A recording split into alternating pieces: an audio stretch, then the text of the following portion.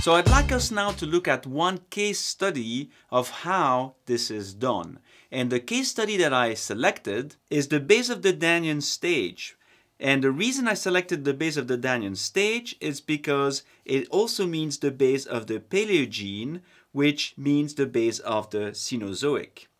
And it's an interesting case study because we go from a world that looks something like this with dinosaurs and everything to, after this boundary, a world that looks much more, I don't want to say modern, but definitely where dinosaurs have disappeared, they're succeeded by birds, and the rise of mammals is one of the big stories of the Cenozoic. So it's very important for us to understand this particular boundary. And the Cretaceous was definitely a very strange world, and the end of the Cretaceous led to the disappearance of many species. So in this case here you see a paleogeographic map of the Cretaceous, and the point I want to make is that many of the land species disappeared at the end of the Cretaceous, including flying reptiles, ammonite, dinosaurs, but also many smaller creatures like benthic foraminifers or planktic foraminifers, as we will see. So for such an important boundary, surely the definition must be awesome. So let's look at how we define the base of the Danyan stage. And the definition of the base of the Danyan stage and the base of the Cenozoic, which is an important one, goes like this. It is located in Wet Gerfani, west of El Kef, Tunisia, and is defined as the reddish layer at the base of the 50 centimeter thick dark boundary clay. What? This is pure lithostratigraphy. There is no awesome definition of the base of the Cenozoic. This is contrary to everything I have told you so far, which is lithostrat is not chronostrat.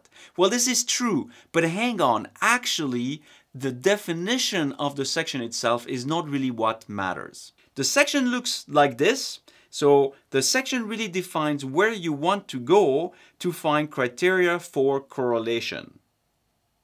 And it's really the correlation that are important. And if you read the article by Molina et al. 2006, what it says is that this GSSP can be correlated by an iridium geochemical anomaly and is associated with a major extinction horizon of both dinosaurs, ammonite, forams, etc.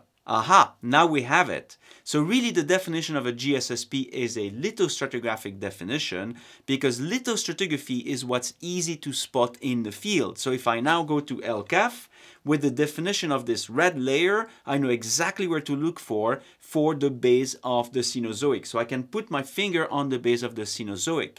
But the value of that GSSP is in the tools that it offers me as a stratigrapher for wider correlation. So let's look in detail at what those tools are. And let's start with that red layer, iridium-rich layer. You can see it here at El Kef in LS in Tunisia in point A. That's the KTB or Cretaceous Tertiary Boundary in red.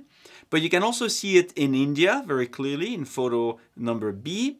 And you can even see it in New Mexico, where the reddish layer is not so visible in photo labeled C. And in D, again, we see that layer. That is very clearly the KTB, this reddish layer that is rich in iridium. So this layer, this red layer, is apparently a very good marker because we can find it around the globe, and we know how it formed. It's through an impact by a meteorite, and in fact the fact that it contains so much iridium itself is an indication of extraterrestrial contribution to this layer. And that's actually something that's been known for a few years now, that we have in Chicxulub in the Gulf of Mexico an impact crater. And that impact crater can be seen very nicely on Bouguer anomaly, so in gravity anomaly. Here's a figure from a paper by Salgado Hernandez in 2020. You can see that nice semicircular shape that represents the impact at the end of the Cretaceous that triggered this massive change in the ecosystem, and so that led eventually to this definition of the base of the Danyan stage, because it's a massive change in terms of the different faunal succession. And the impact itself created a lot of ejecta. So here you have spherules. These are essentially beads of glass. It's at the impact, the rocks were molten and essentially ejected into the stratosphere. They cooled very quickly and they formed those perfect droplets of molten magma that you can find at great distance from the site of impact. But you also have shocked quartz, which are quartz grains that show a twinning that is only possible at very high pressure and high temperature. And so that's another evidence, that an early evidence for an impact at the Cretaceous Tertiary boundary. And in this map, you see here in red the sites where you can find the spherules, and in white the site where you don't find the spherules. And again, the spherules are concentrated close to the impact because they're relatively large. They could not fly all around the globe.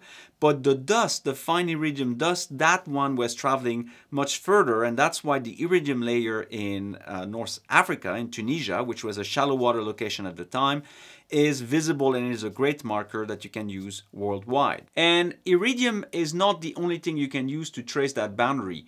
There is also a significant turnover of fauna. In this work by Greta Keller in 2011, you can see the position of the KT boundary here in red. This is the red iridium layer. You can see it in blue, the iridium-rich layer. And it's obvious that planktic foraminifer biozones do not continue across the KT boundary at the LS section.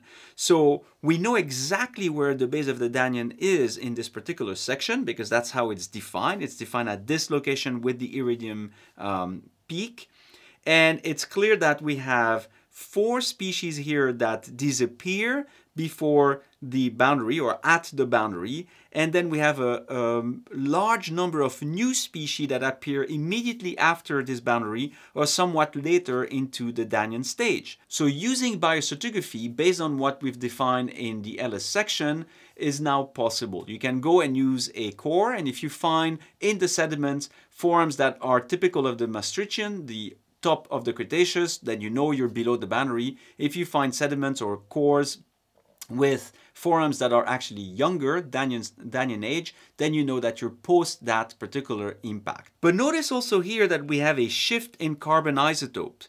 And that's really something interesting because isotope of carbon can be used quite often in correlation for GSSPs and other location. So let's try to understand how this shift in delta 13 happened.